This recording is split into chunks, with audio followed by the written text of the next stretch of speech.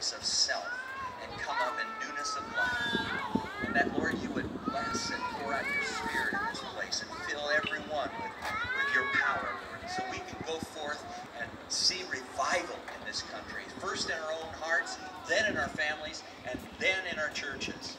And we're crying out for it because we know you desire it. And Lord, fill us with that fire from on high as we thank you for this time in Jesus' name. Amen. Now, how many would like to receive Christ right now?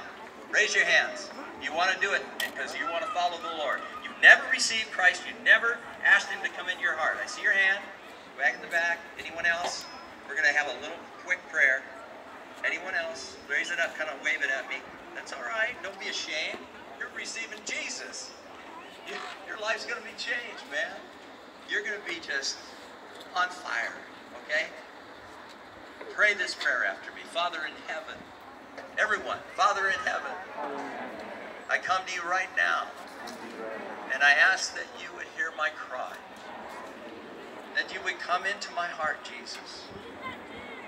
Be my Lord. Be my Savior. I want to live for you. Help me, Lord. Let me die to self. Let me live unto you. Fill me with the power of your Holy Spirit.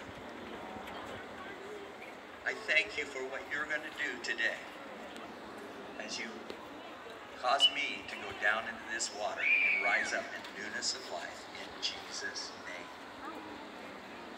Amen. Let's go.